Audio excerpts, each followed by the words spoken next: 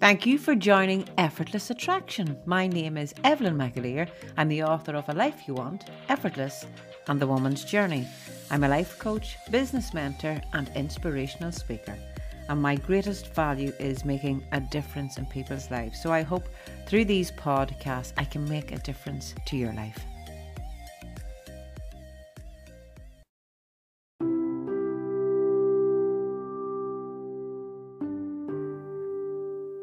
Thank you, ladies and gentlemen, whoever can get to join in this Effortless Attraction podcast while I'm here by myself.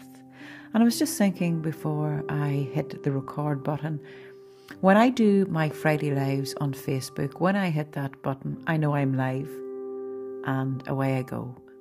And it's trust. I don't have no scripts or anything written out. And there is no going back because you're live and it's happening there and then. And you have to just keep going forward. But there's a difference. And I think people, when we pre-record, which this is, or when people pre-record videos, I actually believe it's a wee bit more difficult because there's not that accountability in yourself, and perhaps the flow doesn't come as easily as it does when it's live. And strangely enough, people would feel that going live is more daunting than pre-recording, because at least if I pre-record and I make a mistake, I can stop, I can delete, I can go on ahead again. But that leads me on to my topic. And again, there you go, Evelyn. Well done. Didn't know what the topic was, but the reflection of life. It's live. There's no pre-recording on it. And I think if we're always to strive for perfection, would that be a long life? That if I'm not perfect today, maybe I can stop, delete, erase, and hit record again. But if I hit live, that means you're going to see me if I make a mistake. You're going to see my flaws and all. You're going to see my vulnerability. And that can be fearful for a lot of people. It can be fearful for us all, of course. But it's that acceptance of ourselves and that I'm perfect as I am. Flaws and all. Vulnerability and whatever else comes with it. And you know, anyone that has gone down the avenue of doing coaching, counselling, or anything in that, everybody has come through a past. And I know that anybody that I am even speaking with on my podcast that are making big differences to people's lives, they've come through their own. That's sometimes what takes people on that course, that path, is that they get to transform what they have learnt in life, perhaps to aid and assist someone else, and to come through our own pains and sufferings and sorrows, that we can have empathy with others that perhaps are experiencing something at the time. But life certainly is definitely not. Can we put a pause on this? Or maybe on days is it that I perhaps can slow down, that I don't have to be going 100 miles an hour. And as people always say, it's not a dress rehearsal. It is live. I am live. We are live. But imagine if life was like that. I wonder today, would we hit pause? Would we delete? Would we say start all over again? I suppose every day is a day of a new recording. Every day. If something happened yesterday, if something happened last year, that I have learnt from it, I'll get another opportunity today to grow from that and to move on. It's amazing. It really is. There's so many scenarios and outcomings and incomings in life, and so many people, and we all do, sometimes we question, what's it about? Why am I here? What is my purpose? It's a big one that a lot of people come to me with. What is my purpose? I don't know my purpose. I think our purpose is whatever feels right to you. I don't believe that it has to be a chore. Absolutely not, because when something becomes a chore or becomes joyless, that's not my purpose. I think the ego will lead us many directions, that I have to do this. This is the only option in order to gain an outcome. And I always trust, even if it's hitting a live button and I'm live, as we say every day, that I trust. If I don't know today, I don't need to know, but I'm going to hand it over. I hand it over and surrender that today, just guide me and show me. And if today is the day that I'm meant to take time for myself, well, so be it. And it's so beautiful today, for when I started my morning off, and sometimes I forget to connect in. Sometimes I forget to have that conversation in the morning, because I get so caught up on the time. I get so caught up on what I'm to do. I get so caught up on social media. I get so caught up on what I'm meant to post on social media. And those things are all distractions, and they take me away from that connection and that's the reason why I'm doing what I'm doing. I do believe, because I always said and listened to that guidance. But today, for example, when I started, it was, I felt that I can see God, and I'm going to use the word God here, and you can use whatever word it is that you wish. Universal energy, love, inspiration, whatever the name that you choose to give it, that to send to me today, that I still feel that connection, to feel that closeness to God, because sometimes, again, we can't see it within ourselves. And today has been a beautiful day, and it's only a few hours into the morning time. And actually someone that I reached out to ask if they would like to be a guest on my podcast show. And there's something about them. I saw a video on social media and I connected with it. And actually when he replied back there, I got emotional, because I felt a connection there. I know this person is so grounded. And there are days that I need that also in my life, if I can't find it in myself.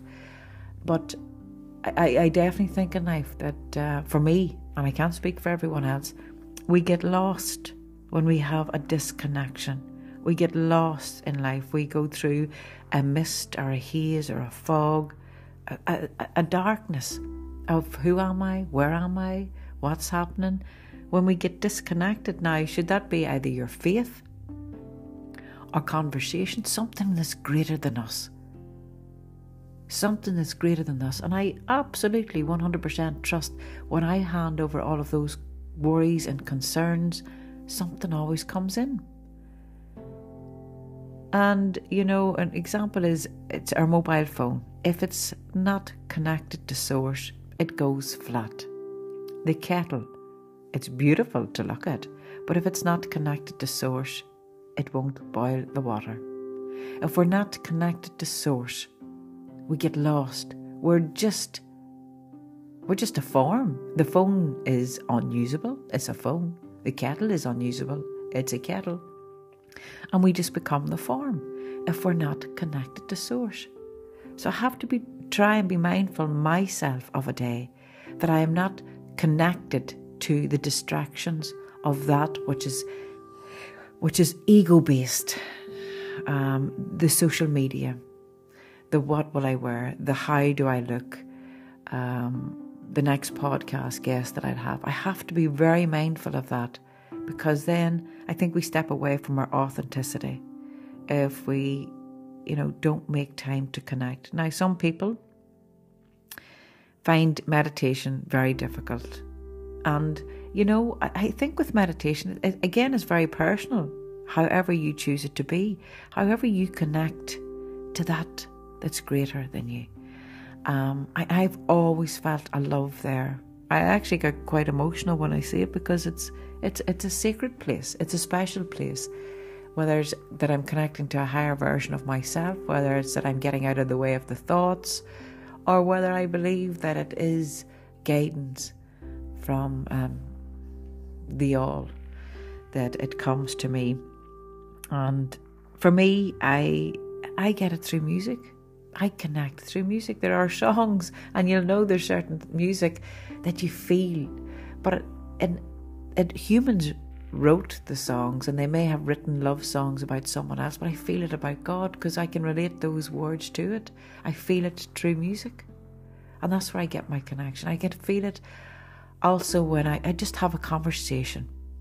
It doesn't have to be in prayer. It doesn't have to be a litany of words that I was taught growing up. It's an ordinary conversation. It's the words that I know. It's me being my authentic self. It's me being vulnerable. It's me if I have to sit and cry. It's me if I'm sitting giving gratitude. But always remember that connection, because if I disconnect, I get away off track. And I mightn't even notice the first day. I mightn't notice it the second day. But I'll start to notice it. And perhaps this is something for us all to sit and think about. I will notice when I am disconnected from my source, when I get irritated by something that comes up on social media, that someone has posted, that someone has said, that it irritates me. I'll notice it when the slightest things start to get on my nerves. I notice it when I start to get angry with people. I have got disconnected from my source.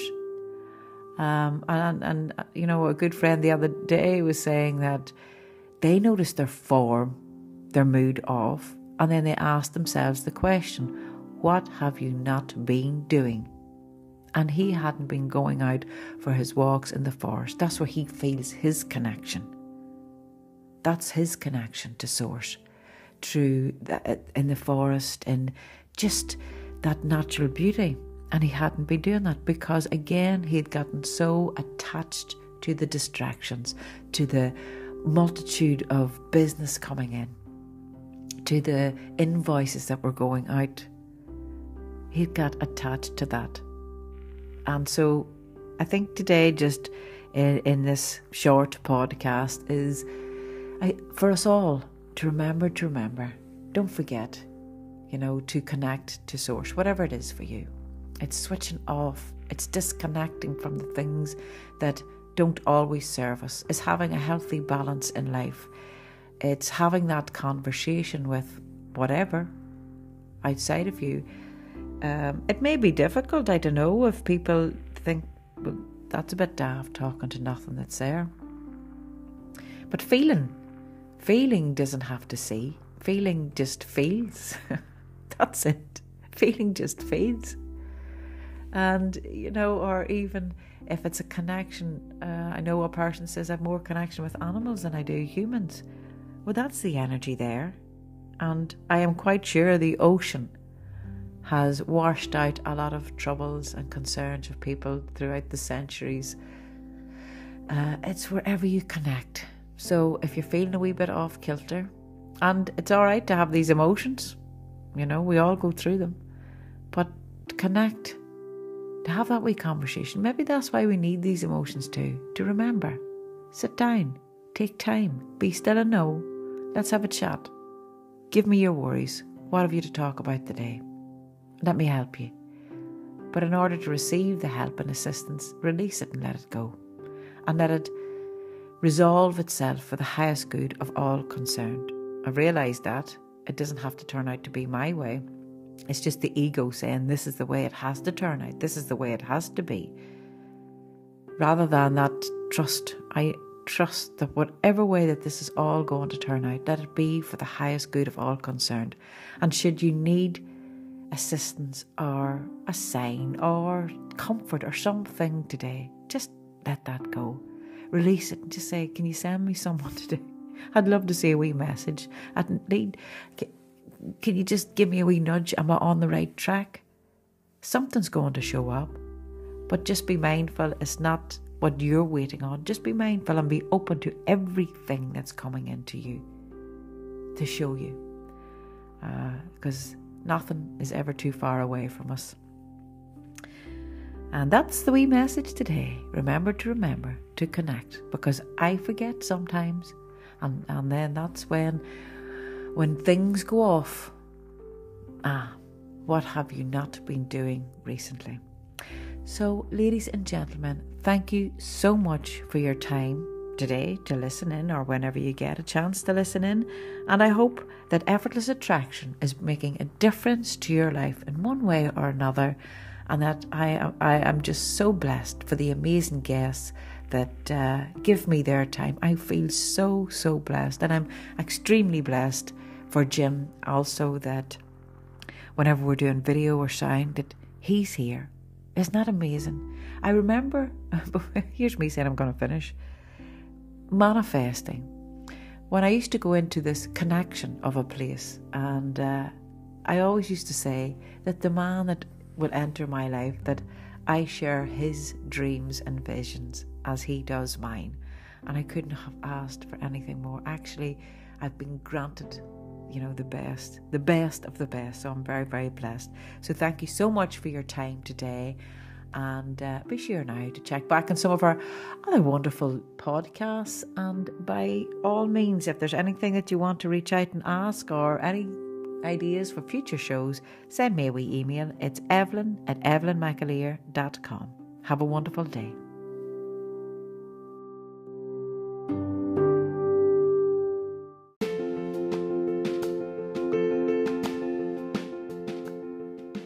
I want to thank you for your continued support to Effortless Attraction podcast. I want to thank my paid subscribers. You make a difference to my work and to my life. And I hope through these podcasts, my mission is to make a difference to the lives of others.